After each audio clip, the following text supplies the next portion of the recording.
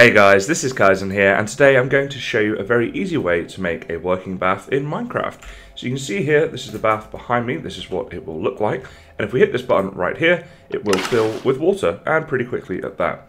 So then you can go in, you can, have your bath, wash yourself up, and when you're done, of course you want to drain all that water at the end, you simply hit the button again, and all of the water goes away.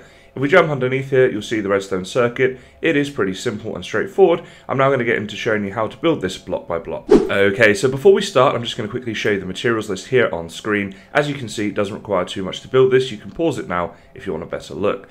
But once you've got that all together, you just need a 5x5 area where you're going to build this. So we start with a block of quartz in the corner, and then around the outside here we're going to place our stairs.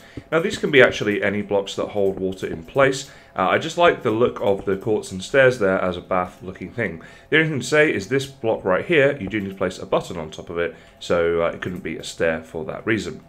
Once you've done that, you can then dig out an area underneath. Of course, I'm on a creative world, so that's basically already done for me.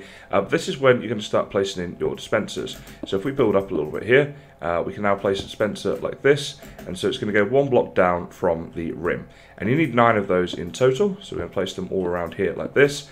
And this is, of course, where our water gets dispensed from and then picked back up. The next stage is to come underneath your dispensers, place a block down in the middle by 2 like this, and then you want to build off on 4 directions. So 1, 2, 3, and 4, and then get rid of those 2 middle blocks. So you have something that looks like this. And now you want to place your redstone torches, and you'll hear clicking as you place them, as they fire these dispensers, which is why we don't put the water in until the very end, otherwise you may mess up the design.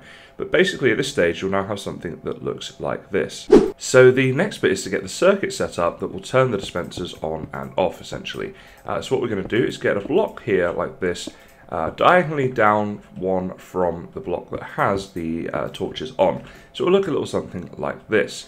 Now this is where you're going to run your power into the block to power them and change the on-off state of the torches and thus triggering the dispensers.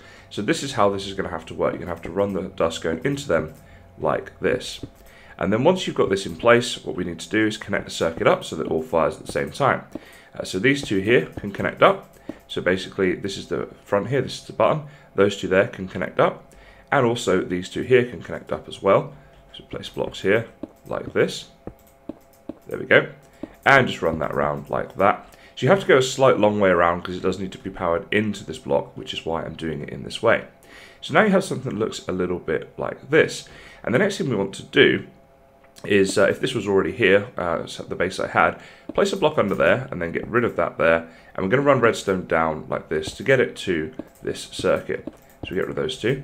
Place some redstone dust going down here like this. So from this button, if we hit this button, you'll see there that powers that down, and that's how we get our redstone signal down here. Then we're simply going to run it off here like this into this circuit. I'm going to place a repeater down in here, and also we're going to then come back here and connect it up this way as well. And you'll notice here that this is connected up, which we don't want, so we place a block on top of there to prevent that. So this is how the circuit's going to look. Just quickly have a little run past it for you so you can copy that design. It's not too bad, it should be reasonably straightforward to copy. And the final thing that we're going to do is to put our water inside the dispensers so that we can make our bath. So let's get a load of these ready to go. Place one inside each one of these. And that is then going to be the finished machine. So, as I say, pretty simple, doesn't take long to build, but a nice little feature for your house. So at this stage, we hit the button, a little click, and the bath completely fills. And then, when we're done, we hit the button again, a little delay, and it completely goes again and unfills. So that's it guys, it really is that simple. I'm not going to get into the decorations you might want to do around the bath because that's really up to you and would make this video longer. Essentially I just wanted to quickly show you how you can actually make this bath in your Minecraft world if you so want. So guys, I hope you found this video helpful, and if you did, please do subscribe and like, it is greatly appreciated. But for now, thanks for watching and I'll see you in the next one.